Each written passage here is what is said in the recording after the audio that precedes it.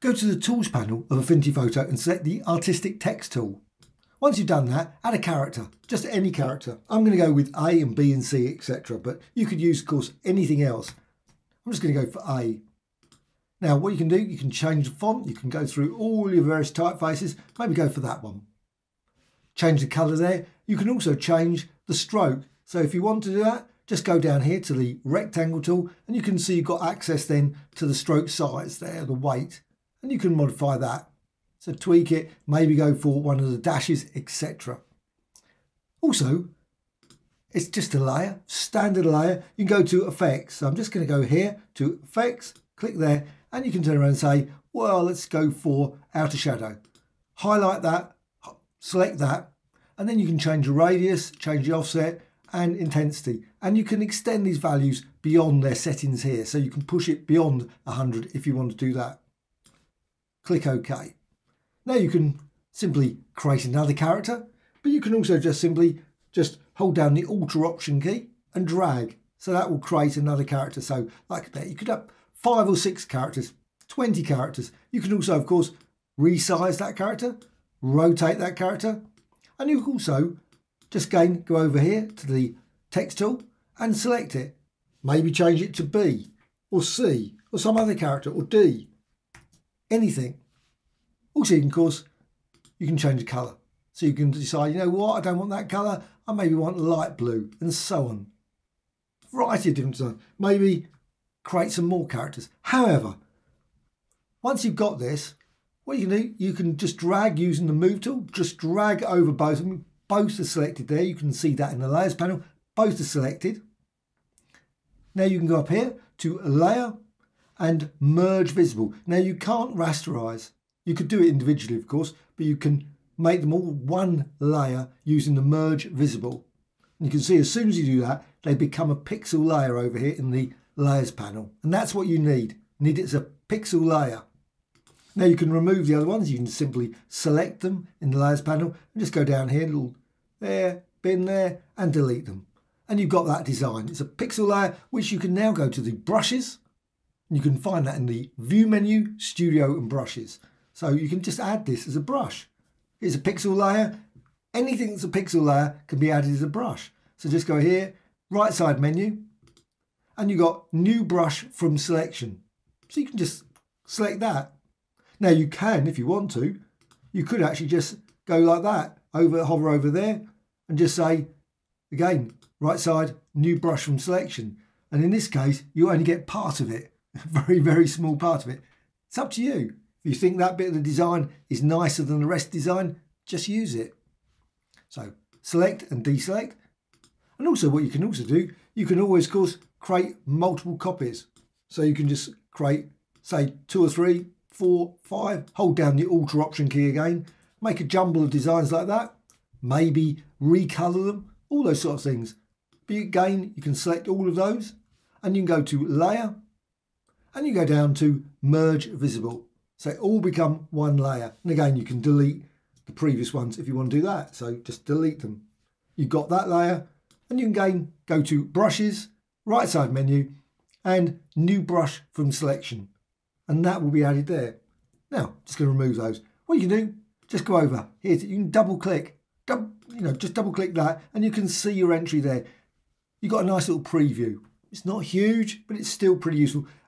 But you can, if you want, just go and select, and you can use any of the tools, but just select that tool. You can see with that tool selected, and there is Paintbrush Tool. I'm using that one, but you could use other ones as well, perfectly reasonable. There's other ones that can be used, but I'm just going to apply it so you can see the design you're going to get. But you can see it here as well. And you can turn around and go to the General section. You can modify the size, make it smaller, make it bigger. Now, I mean, it was fairly big size, so you could go with something like 500, etc. Modify the spacing so you can get lots of character obviously spread out there, or maybe have it very, very crunched together by reducing the spacing. Change the rotation so you can rotate it, create a nice sort of curl design there, weave in there. Well, what you can also do, dynamics. So you can change the size jitter so you can see it just increasing, decreasing, depending on the pressure. Obviously I'm using a mouse, so it's not going to have any of that, but you can always go for random. And you can create a variety of different designs that way. So you can create some, if you apply it now, the brush, if I just go there, let's just go select, and I can apply it, you can see it will just increase in size. Well, you can also modify some of these other settings, maybe go for hue jitter, maybe saturation jitter, and so on, maybe this, the scatter, so you can see it's scattering out there. And once you're happy with that, click close and apply it. And you can see then, and now you can apply it again, and you can see over and over again you can apply. Now, of course, what I could also change, and I didn't change, was the rotation. So you might want to go for here, rotation jitter, so you get them all sort of rotating. If you don't want them all to be the same, like that. And you can modify, oh, wrong one, that one. This is the one I want, rotation jitter. Got obviously the other one I was using there. And you can see, now you will notice there's an issue, one issue with it, you can see through it. It's a problem with this sort of brush.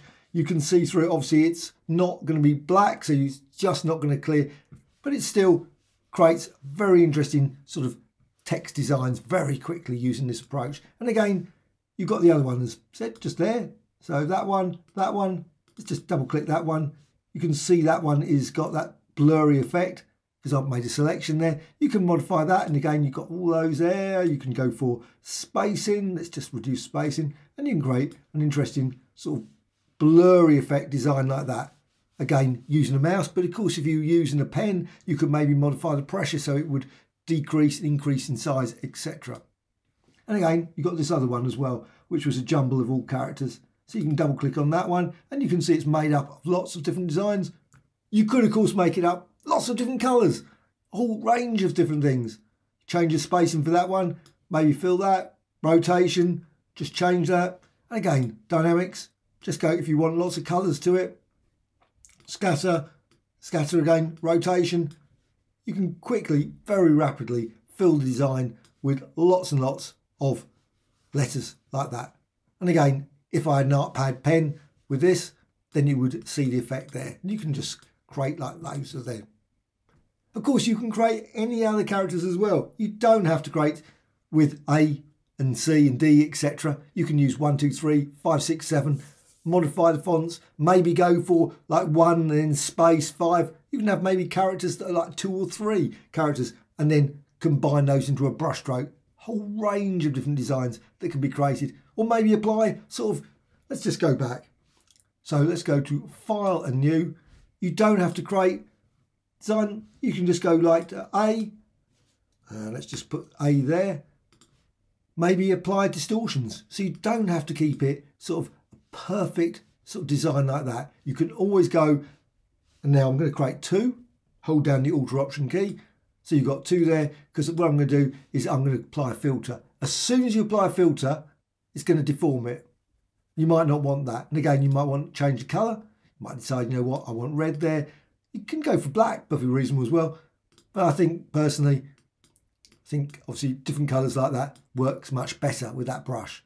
But you can just go with that, and then you can just change that. Let's go for filters and distort and deform. So you can distort your text. Just bring up the panel here. There's the panel. And of course you can use others. You can use twirl, a whole load of different ones. So you can just distort the text, create all sort of warpings like that. Now, obviously it's not text anymore. You can't edit it anymore. Click apply. Do exactly the same as before. Effects. Just go down there to outer shadow. Select that. Set the radius, offset, etc. And you've got your, maybe go for 3D. Give it a bit of depth. So 3D, radius. Click close, and you can see the design with the A there, and maybe again with a different A on top of that, resize it, and so on. You can create thousands of different designs just using characters. Again, select all of them, and then go to Layer, and go down to Merge Visible. So they all become merged into a single design. Of course, you can always move that away. And of course, you could always decide, you know what, have all those join as well. If you want, combine it even more times. So you've got that design. Again, just go to the brushes panel, right side menu, and new brush from selection. New brush from selection, and it's just added there. And again, you can keep it, maybe go for filter and distort and maybe twirl.